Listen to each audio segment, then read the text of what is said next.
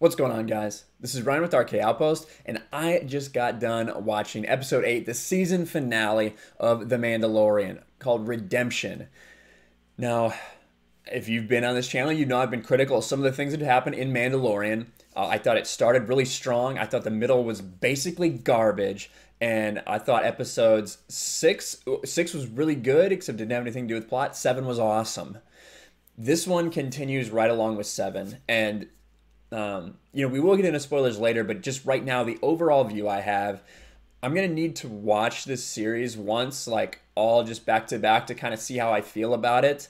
But it wasn't quite as jarring director change from Deborah Chow to Taika Waititi. There was something in the very beginning that really pissed me off, and I thought it was going to be this way throughout the entire thing, but it was just in the beginning.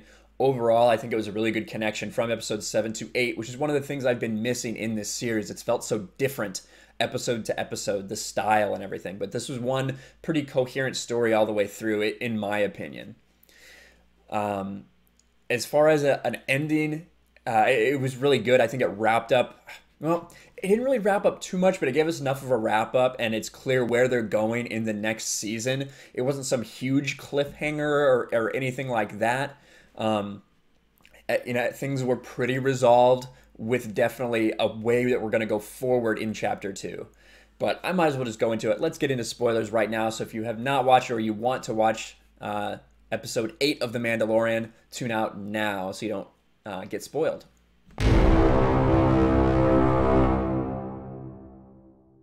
So we start off basically right where we left off. You know, if you remember from end of chapter 7, Queel has died while trying to get the child to the Razor's Crest, and he was picked up by a couple scout troopers, and that's where we leave off. These scout troopers heading back into town in Navarro, and they stop, they're talking, they're waiting for orders because evidently Moff Gideon's going crazy in town. He's killed a bunch of his own people, so they're not sure if it's safe for them to come back yet, so they're just holding there. This is directed by Taika Waititi, who is known for his humor and his comedy, like he did in Thor Ragnarok. If you like Thor Ragnarok, that's fine.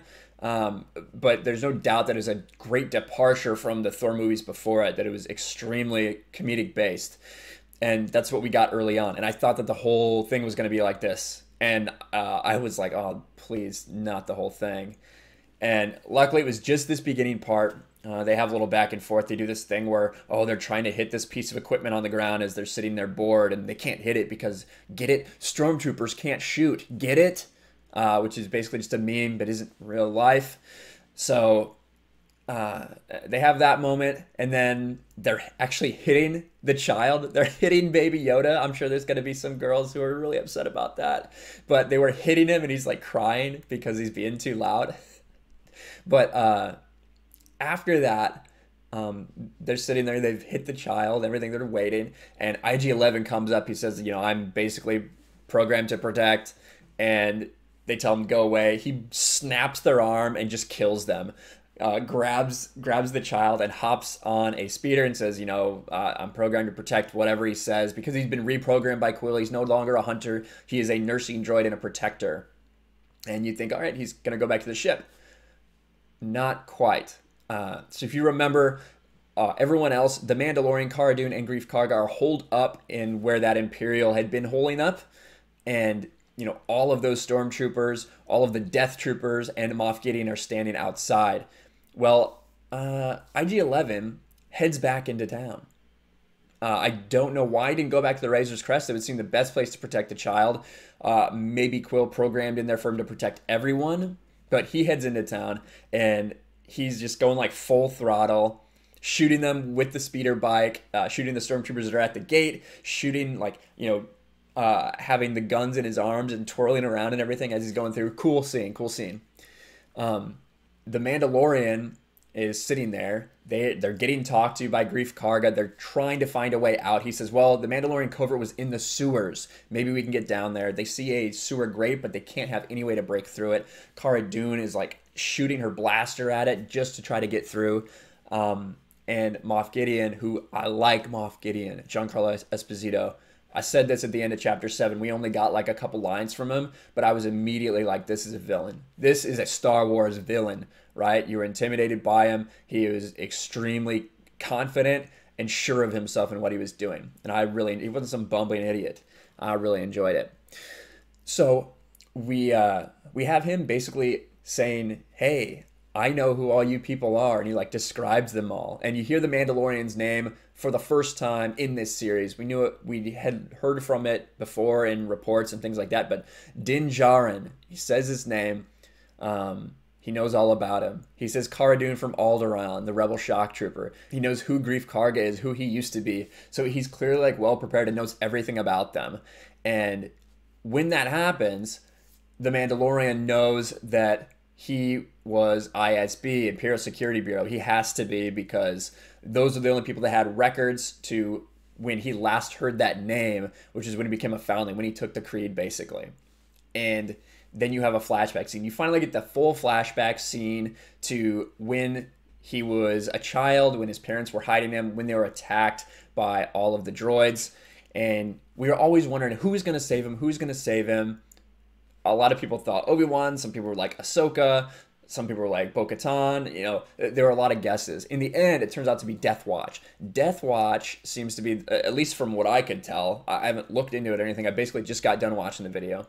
But, you know, it seemed like it was supposed to be Death Watch troopers. They were definitely Mandalorians. It seemed like Death Watch. So that was my interpretation of what it was, that they had been the ones to save him, and he had gone on to become a foundling. And he's kind of explaining that. And they still need to find a way to escape. So he goes through that whole flashback in season. And they calm IG-11, or they try to calm Quill again, because they're basically like, he would have already attacked us if he had the child. That's what they want. They want the child. So they haven't attacked us yet, which means they haven't got it. And they pull out this huge E-Web cannon. It's a huge mounted cannon that you could use to like blast through doors and stuff. If you ever had Gulg up against the E-Web in Jedi Outcast, it was like the real deal. So anyway, Moff Gideon gives them till sundown to make a decision whether to come out or not, which I think is strange. He looks up in the sky and it looks like the sun's like right in the air, and he's like, "I'll give you to sundown." So he's giving them like hours to decide. Seems silly, but that was a minor point. But IG-11 basically gets on the comms like, "I'm coming. I'm programmed to protect." He just wades right in the battle. You see like everybody start to turn their attention from where our heroes are hiding to the side where IG-11 is just coming in and wrecking stuff. He jumps off the speeder bike. It explodes in the middle of people. He is doing the thing that we saw in the first episode, spinning around, doing all this stuff. He has the child strapped to his chest, and he's like turning at the right moments to take blaster bolts on his back so it doesn't hit Baby Yoda. I did think it was weird that if he's supposed to protect the child, that he would take him to battle like that. It's literally just like one stray bullet could have killed him. So I don't exactly understand that, but it was a cool sequence anyways. Cool action sequence. As he's doing that, you know, everybody else, the Mandalorian and Greef Karga, come out while Cara Dune is laying down suppressing fire from the building they're in, and they wade into it. The Mandalorian has some sweet battle sequences. He does get shot a couple times, but his Beskar protects him. And eventually he goes to that E-Web and he picks it up somehow. This thing's huge. It's supposed to be mounted. He somehow manages to pick it up and manages to spray fire all over the battlefield, kill a bunch of people. But Moff Gideon is still there. He shoots the Mandalorian in the back of the head. Beskar protects him as he turns around with the E-Web. Once realizing that he can't get through it, Moff Gideon shoots. It looks like the power, like the huge power pack that's associated with the E-Web cannon, and it explodes. Mandalorian goes flying. He's clearly like unconscious. Everybody retreats. So Cara Dune goes out and grabs the Mandalorian. She's really worried about him. Greef Karga, IG-11, they all come in. Mandalorian's like, I'm not going to make it. Take the child, save them. I'm not going to make it. And IG-11 cuts through the sewer grate, and they're making their way down there. And there's this moment, Cara Dune's like, please tell me that you're going to save him. And IG-11's like, I will. He's like, IG-11's like, I need to take your helmet off to save you. This is after Cara Dune and Greef Karga are gone. I need to take your helmet off to save you. And he's like, no, I'll kill you if you do. I'd rather die. No living thing's allowed to see me with this off. And he's like, I'm not a living thing. And he allows him to take it off. You see Pedro Pascal, and you're like, all right, well, maybe I didn't need to see his helmet off. But he sprays some back on him, and he's good to go. So we bring him back down. The Mandalorians find out. They're looking for the Mandalorian covert. They find just tons of Mandalorian armor, pieces of Mandalorian armor sitting down there, clearly meaning that a bunch of Mandalorians have been killed.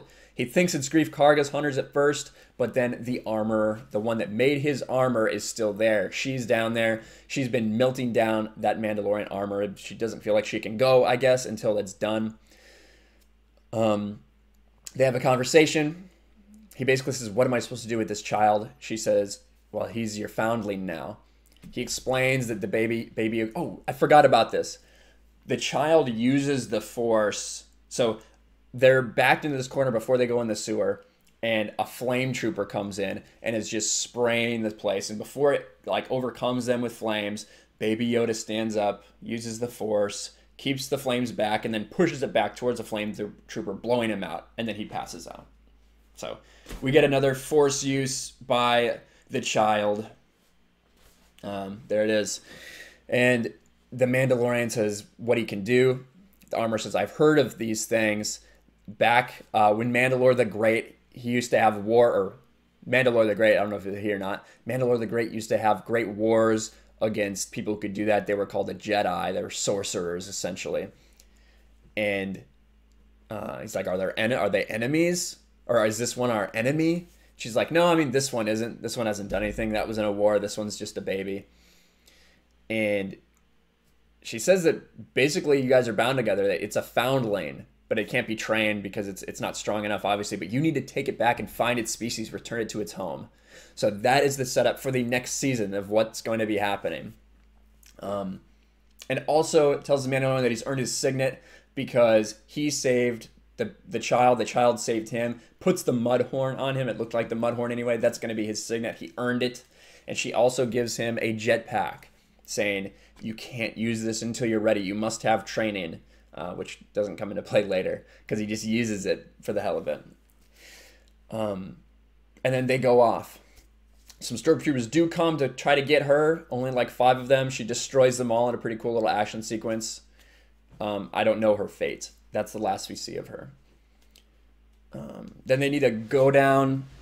So our heroes, I keep telling them that, but Mandalorian, Cara Dune, Grief Karga, and IG-11, and the child need to head down this lava river, which was pretty cool looking. They hop on this transport. Of course, the guys don't know what they're doing, but Cara Dune's like, step aside, and she shoots all the dried lava off and goes back in the river. They hop on it. This astromech droid that you think is piloting it all of a sudden just stands up and it's got arms. You think it looks just like an R2 unit, but it has a bunch of arms and stuff. It's like the ferry captain. It's very strange. It was very shocking when that happened.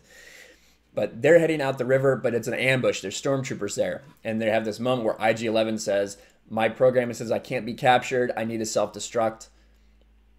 Mandalorian's like, but no, I mean, that's not... Like, you've been reprogrammed for protection. Doesn't that override your manufacturer's programming?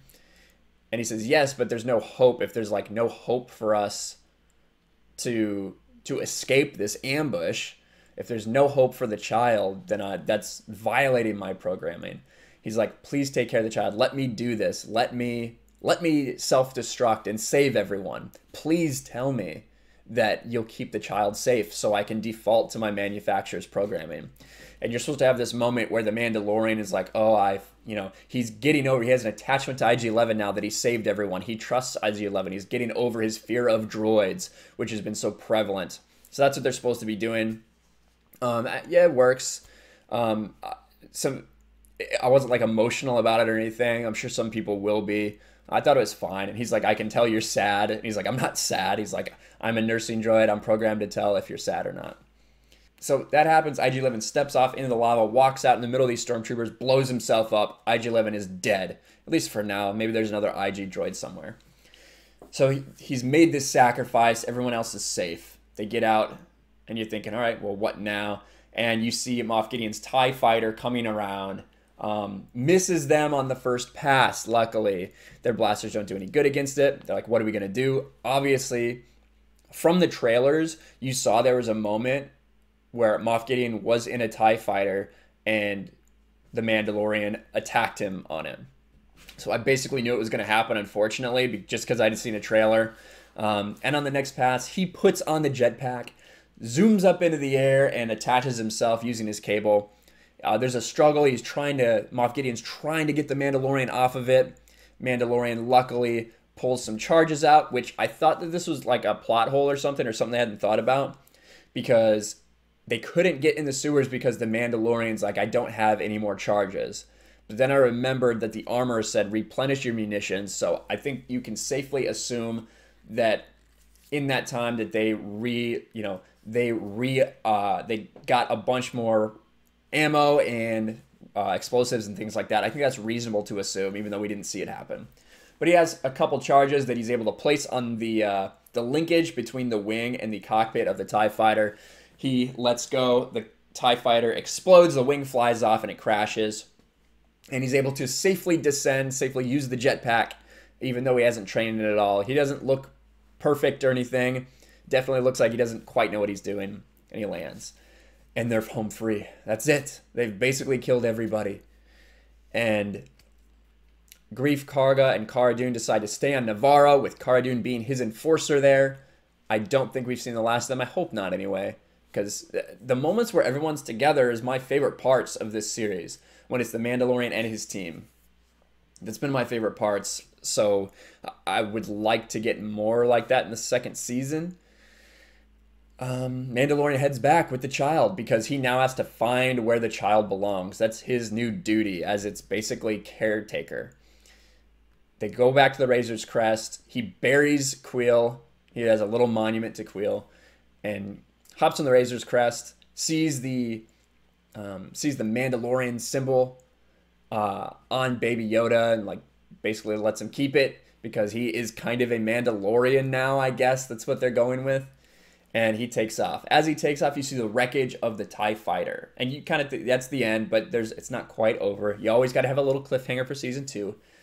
It had been made clear that Moff Gideon had been an ISB, had been someone who had been involved in the sacking of Mandalore, and as his TIE fighter is getting like rummaged by Jawas, you see something start to cut out of the way, and immediately I'm like, it's probably a lightsaber.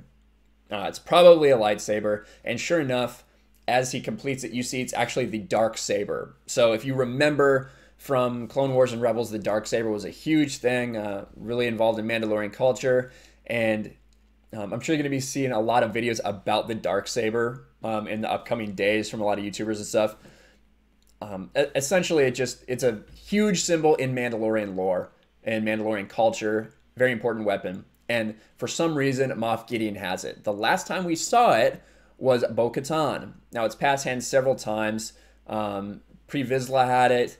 Darth Maul had it for a while. Sabine found it. Sabine had it, and Sabine is the one that gave it to Bo-Katan because she felt like she was the rightful leader of Mandalore. But that's years ago. So somehow in that time, Moff Gideon got his hands on it, and I'm sure that's going to be very instrumental in the next season. And that's pretty much it. I felt like this is a little more scattered review than I usually do, but I'm pretty tired. Overall thoughts on Mandalorian Chapter 8. It was really good. I thought a lot of the combat was good, but it was more story-based too. There was so much plot in it. I got to learn more about Mandalorian culture. I got to learn a little more about my characters. I got to learn about where we're going forward. I liked it. It was so much better than so many of the filler episodes we had.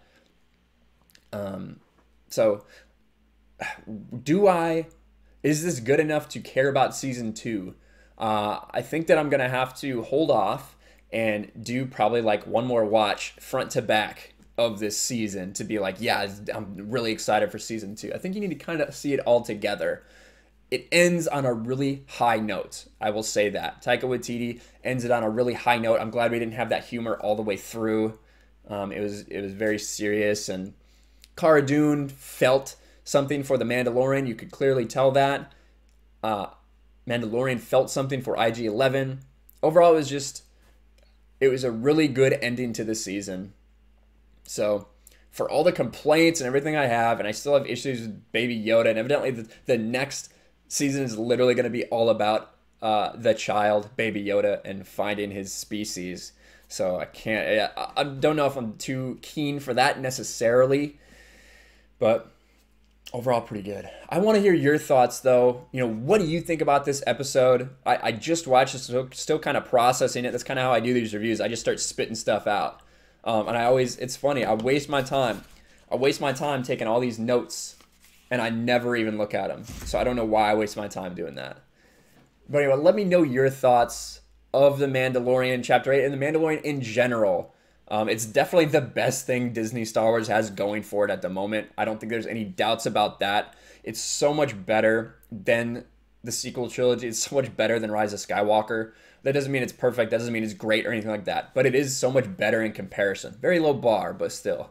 Let me know your thoughts overall. If you're looking forward to Season 2, if this has made you believe that Jon Favreau might be the guy for the job at Lucasfilm, because I think right now they'd be a pretty popular pick. Let me know in the comments below. Make sure you smash the like button, subscribe, ring the bell for notifications, share this video out there, hashtag it with The Mandalorian, because I'm sure it's probably trending right now. And I'll talk to you guys later. Thanks for watching, everyone, and a huge shout out to my patrons. I appreciate you guys so much. Want to follow me on Twitter or Instagram? Check out the description below. You'll find links to my P.O. box and my Patreon as well. And I'll talk to you guys later.